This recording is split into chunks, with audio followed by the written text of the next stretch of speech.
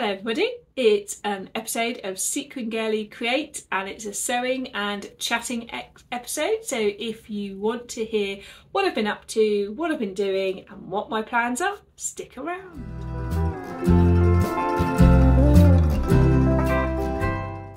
Well everybody, it's Friday. I've just been to have my nails done, which is quite unusual for me. I can't remember the last time I had them done actually.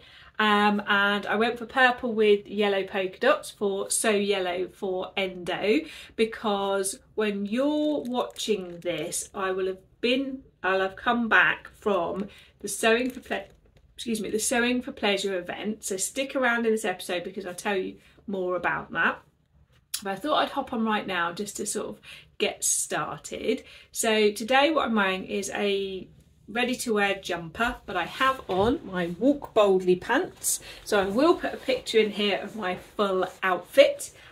These ones are the version where I slimmed the leg down, and it's nice to have that variation of a wider and a slimmer leg. Right now I'm in an iron about what to wear to the Sewing for Pleasure tomorrow. So first of all, I will have the two outfits I need to wear on the catwalk.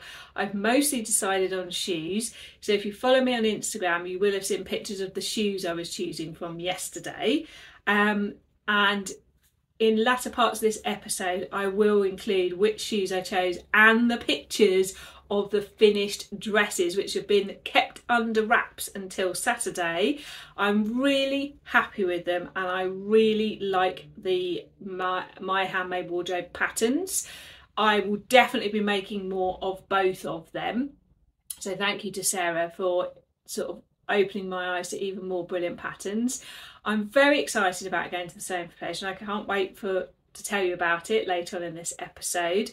I having my hair cut tonight. It's just coincidence, so when you see me in a bit my hair will be cut as well. And really this week that has what I've been mostly focusing my sewing on, is not rushing and finishing those patterns. Last Saturday was the Southern Social. Hello to everybody who came, and I focused on the day there sewing one of the dresses for Saturday, and it took me most of the day because I really concentrated and wanted to get everything absolutely just right. I did all the next day stitching, everything, which, you know, pressing in between. I really took my time. So sometimes people say, whoa, you sew a lot. That's because sometimes I cut corners and on this occasion I didn't. I did do a little bit of something else and I can't even remember what it was now, but doesn't matter. So this week I also made some they were bought tote bags, but I designed them into tote bags to showcase our podcast that I've made for Jess and I.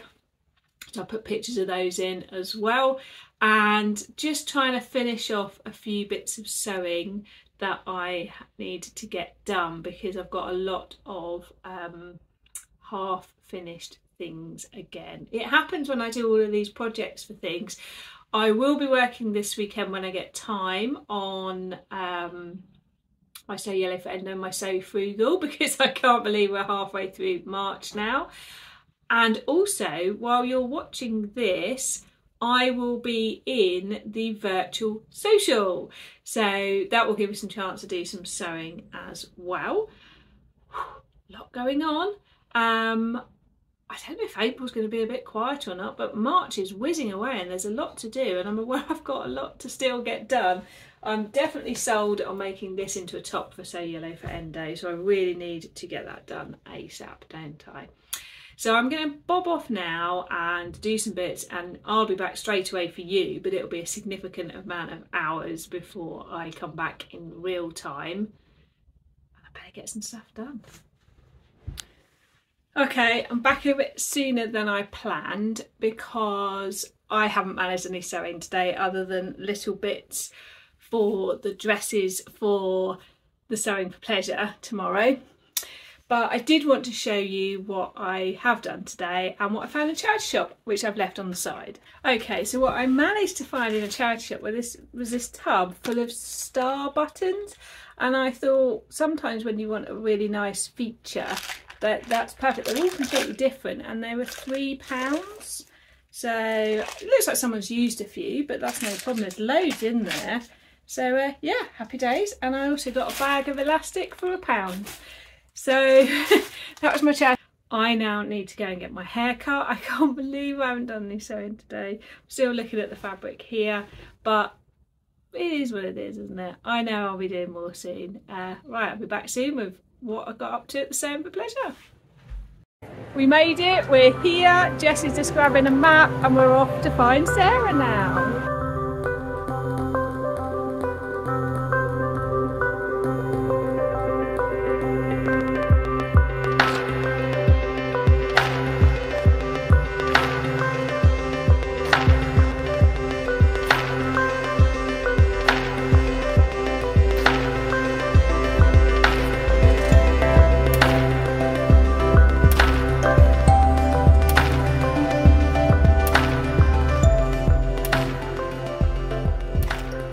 Morning on this greyest of grey days. I think I've got just enough light to record.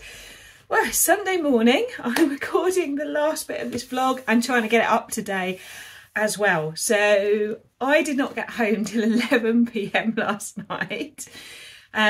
We did leave the restaurant in Birmingham about 8:30, but obviously getting back to the car, driving Jess home and then getting home meant, yeah, I wasn't home till 11 p.m. Yesterday, what did I think? I really liked the Sewing for Pleasure event. I liked that the hall wasn't too big, that it had carpet so it wasn't too loud and echoey. I liked that you could do a good loop without having to buy anything, get the scents and then go back round again. I liked the variety of stalls there, and I loved meeting people. Hello to all the people that came and said hello to me. Hello to people that cheered me on the catwalk. It was just a really great day. I don't know if you can hear it in my voice. I'm all talked out. So let's talk about the dresses. So this was my second dress on the catwalk. I will put some video footage in either now or afterwards. This was the fabric that I bought from Minerva. It's one of their, it's called Celeste. I think it's one of their exclusive range. This is the stretch velvet. Everybody loved this dress and wanted it. I really like that I was able to take a pattern that people thought was more just like a cosy everyday pattern and turn it into something different.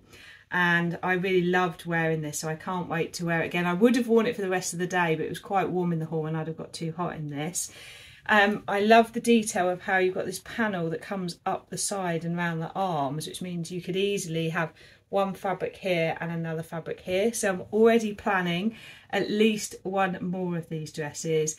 And Sarah, who runs My Handmade Wardrobe, has very kindly said that I can have a discount code for you all to buy this pattern. So I will put it in the notes below if I've got it. If I haven't, I'll tell you in my next vlog, and I'll tell you on Instagram as well.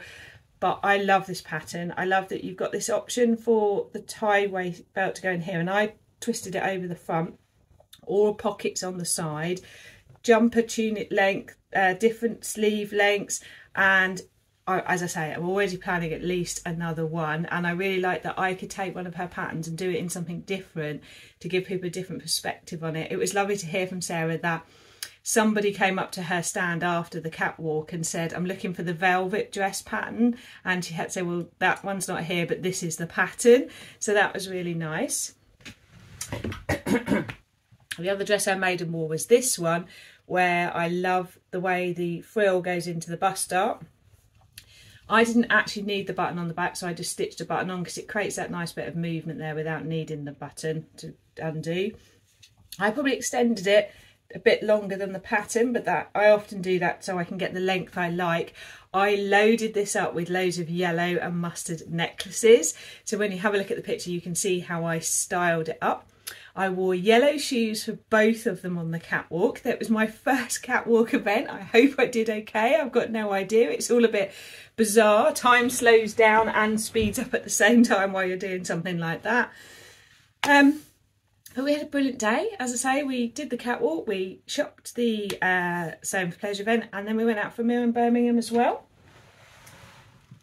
For those of you interested, I went for my me designed leopard print dress. Several people asked what the pattern was. Sorry, there isn't a pattern, but just take any t-shirt pattern that you like and add layers to it. Add, you know, gathered bits of skirt is what I would say. I think sometimes we think we need a pattern when we don't. If you've got a bodice block of any kind that you like, you can cut that out. Think about where you want your waist to start. And these are just rectangles. I wore my hero piece of the winter, the Max T over the top, and I did a sneaky little thing. I put a hairband on to gather it in so it turned under, so it wasn't so long. So that was a really good tip as well. If you haven't seen my review of my autumn winter makes, this is my hero piece of the winter. It was perfect with this dress because it got warm. I could take it off and it balls up quite small, but when it got a bit fresh I could pop it back on. So it's a really great piece when you want something but you don't want something too bulky. So thank you if you helped me vote for what to wear. I was really happy with my outfits. Now I bet you want to know, did I buy anything? I was open-minded to that, but I also wanted to be choosy. So I'd gone with the mindset of wanting some white fabric to make like a lovely white blouse. I felt quite a few fabrics. I looked at some Dobby. I actually went for, oh, look at the way that's blooming the camera. I went for double gauze.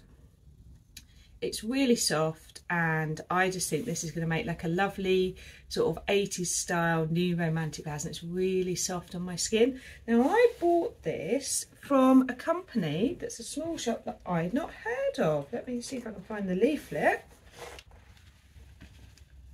When I find the leaflet I'll tell you, but I'd not heard of them. And they're in Herefordshire, so really excited to make that, and really lovely to meet the people who own and run the shop. They had a great selection of double gauze, and that was £7 a metre, which was brilliant. Little Legs stand was a stand of dreams for me, with all their jersey and French terry. If you're on the lookout for interesting jerseys and French terries, Little Legs is great. I fell in love with the fabric earlier on in the day, didn't buy it, and then got regret later. And actually it was Autumn Jungle Safari. I'll try and put a picture in here, but there was another fabric I kept thinking about as well, which is this one. This really has like yellow submarine vibes to me, but it's actually space. And I think this will make a really great dress, because from a distance it just looks like an amazing abstract pattern, and it's only when people get close that they'll realise I've got like satellites and rockets on my outfit. And that's something, as you all know, with colour that I love to do, and this I think would do that really well. So I got 2 meters of this jersey, but the quality of their jerseys, if you are thinking I want some jersey, I want to feel some jersey, go and visit Little Legs. They're in, I think, the Preston area, because it's PR. And I know that Christine's talked about going there, but I'm definitely going to arrange to go up with Christine sometime and have a look when I need some fabric. But this is a great, I can't wait. I'm really thinking about what dress to make. I could make a Season to Be Summer in New York dress, but let's see if I can think of something else. If you've got any ideas, let me know. And it doesn't have to be a jersey pattern. If you've seen a woven pattern that you think I could hack and make in jersey, let me know. I was thinking about a peony dress then. Right, I'm going to have a think and come back to you. And then I was quite restrained, I think. Why can't I find... here's the leaflet for the company, the little company I told you about. So they're called Doherty's, Doherty's. And they are in Hereford. And they're open Mondays to Saturdays and Sunday by appointment. They have loads of fabric, and I can't believe I've never heard of them. It looks like they do a lot of quilting cottons, but even so, it's always nice to visit a new place. So I'm going to look how far away that is, and I might be organising a trip. And then we went to the Lady McElroy stand and I was looking at them all, and there was one fabric that spoke to me. That is, as Jess said, that is me in a fabric. So I was very restrained. I got 1.5 meters, so I will make a top. I might even make a top version of this. That would be nice in this, wouldn't it? Yes, just enough to make a top, not a dress. And last of all, we visited the gorgeous Becky of Becky Lane Studios, or Becky's Sewing Studio. I'm really sorry, Becky, I get the two mixed up because she's changed her name. She has some gorgeous fabrics, but she also has labels, she's got jewellery, she's got all sorts on her stand. I got some labels as well, so I'm just digging around for them. So these were little rosy cheeks ones. She does some of her own as well, but I went for the I Am Unique ones.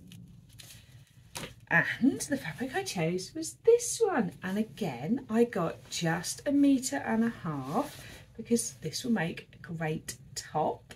So really trying to stop buying my classic 3 meters and buy just enough to make a lovely top. I thought that might make a nice sagebrush. So there we go. I think, considering the amount of fabric choice and things now, I was quite considered, and yeah, I'm happy with what I got. They all seem to work beautifully well together. I'm looking at the mess on the floor. I saw some lovely people in person that I'd not seen in person before, like Becky. I also got to see people like Laura and Sam again, and hello to people like Ruth and Michelle, Menopause, and lots of lovely people. So I will put some pictures in. Would I go again? Yes, I would. So I think this is going to be a date in my diary for next year. It's a nice, doable day for me. What I would say is getting to the edge of the NEC, fine. Getting to the car park, because the Sewing for Pleasure was in one of the furthest halls, took 20 minutes of being in the NEC complex. And it's not because the Sewing for Pleasure had a queue, it's because there's so many other things on the same site.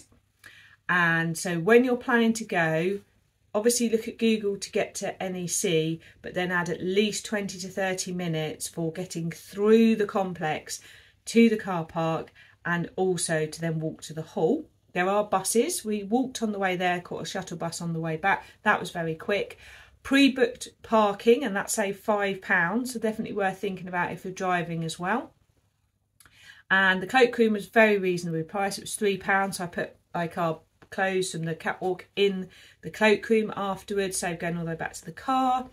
And the food inside there was limited but good range of choices, from vegetarian to chicken. I had a sweet potato curry, and it was just right to keep me going for the day.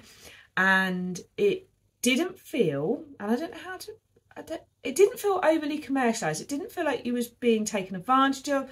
There was plenty of seating when you wanted to sit down, and it didn't feel over cramped either. So for me, it was really nice. But the thing I loved most of all was seeing people and saying hello. Oh, got the lovely steps. Seeing people, saying hello, and just being out and about in the world, which is something that I don't always get time to do. So loved it. And if you didn't say hi but you were there and I was busy, hello to you as well.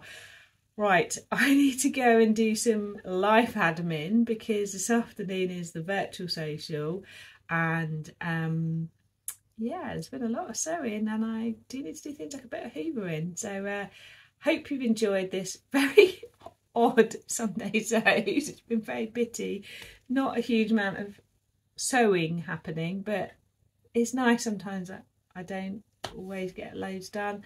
But I've got lots of things in my head for Sew Frugal and Sew Yellow for Endo, and less than 2 weeks to get that done. So let's see what I can do in that time. Hope you've had a good weekend, and hope you enjoyed this. Do let me know if you like to see the adventures I get up to, and also what you think I should do with this fabric here. I can't wait to make this up. I'm very excited, but I want to get the right dress. I was thinking of doing a Scirocco jumpsuit into a dress, which I've got one of my Sciroccos on today. So I was thinking keeping the top the same and then doing this as a skirt. It's just whether these pockets, I like them, but they do make a bit of bulk, don't they? That's not looking good there. So wondering about doing it down into a skirt. So I thought that could be an interesting outfit with this, but I might do like a short sleeve. But I'm sure you've all got some great ideas, so do let me know. Bye.